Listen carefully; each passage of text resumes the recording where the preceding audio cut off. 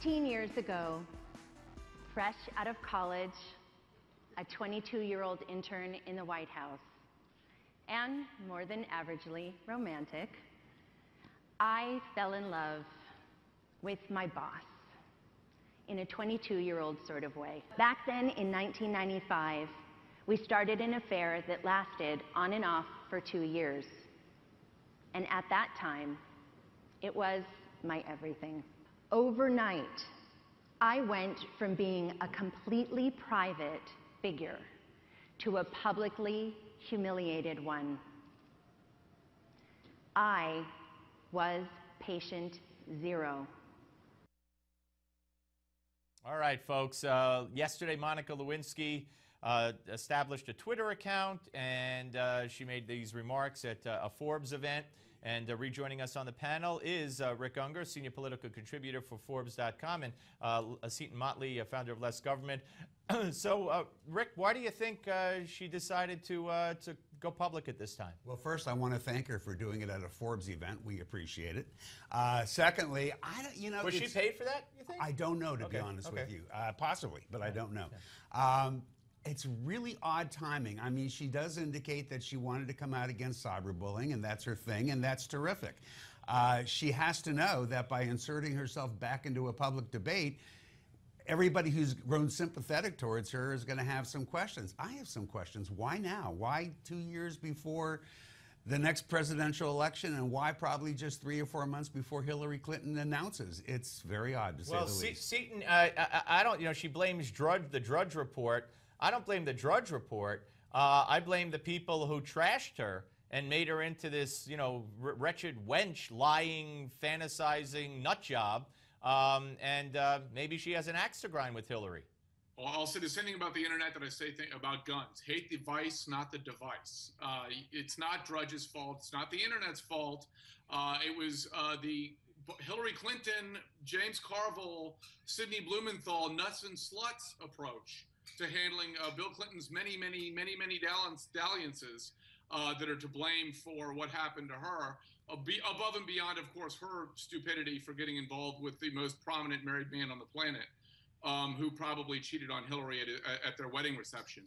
But this is her fault. This is the Team Clinton Inc. takedown cabal that exists and existed and probably still exists. To deal with Clinton's many affairs. So yeah, to blame the internet and to blame Matt Drudge he's about 45th and the internet's 42nd on the list of culpable individuals. All right, but she does have a good goal if it's to address cyberbullying and all that. All right, let's move on. The Department of Homeland Security today came up with a new guideline. Starting tomorrow, anybody traveling from West Africa into this country will have to arrive at one of 5 airports. Of course, we're going to speak to Senator Grassley later.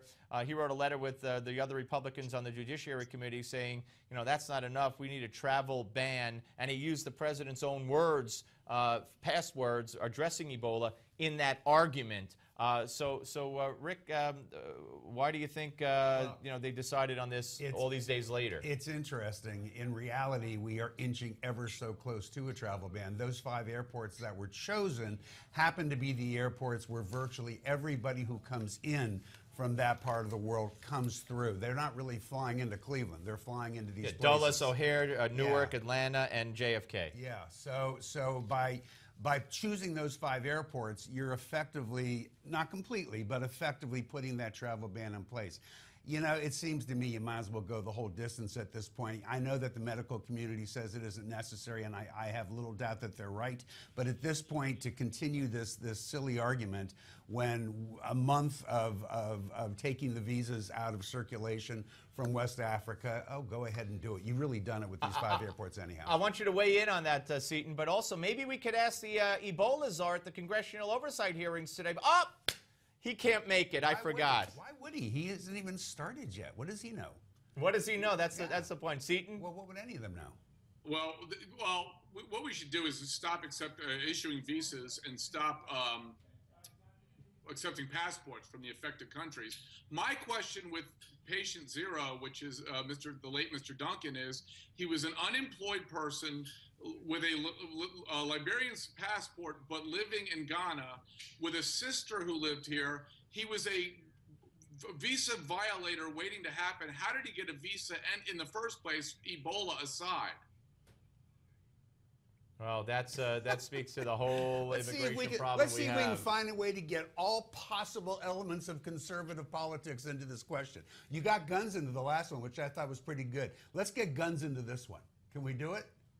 Well, first of all, the guy was going to be prosecuted in Liberia if he lived. Yes, he for, was. For lying. For lying. So it shows it can be done. If we can find a way to get every possible argument into these right. questions. Seton's right. I mean, this guy had no business getting a visa to come into this country anyway. Apparently he qualified for Yeah, one, well, didn't he? that's the problem. But All right, he guys. didn't come in illegally. Seton Motley and Rick Ungar gotta go. Appreciate it. We're going to talk to Alveda King. She is next. But right now, let's take a look at the Alaska governor's race with our countdown to the midterms update. It's coming up next. We do this every day. We focus on various races around the country, and we're headed to Alaska right now.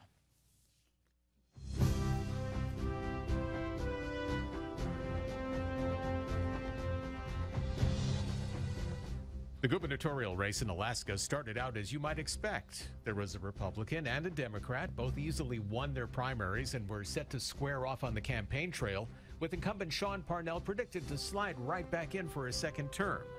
But now that Election Day is nearly here, that suddenly isn't the case anymore. Not long after the August primaries, Alaska's Democratic Party voted to reject their candidate, Brian Malat. They didn't kick him to the curb. Instead, they relegated him to run as lieutenant governor to independent Bill Walker. Republicans didn't waste any time challenging the newly formed ticket by filing a lawsuit against state election. Officials for allowing this unusual merger to happen, Alaska's Supreme Court upheld the ticket.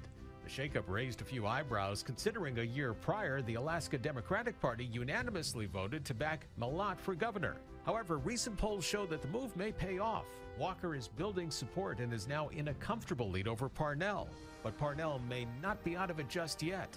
There's still a significant amount of undecided voters out there who just may end up turning the tide in favor of Parnell.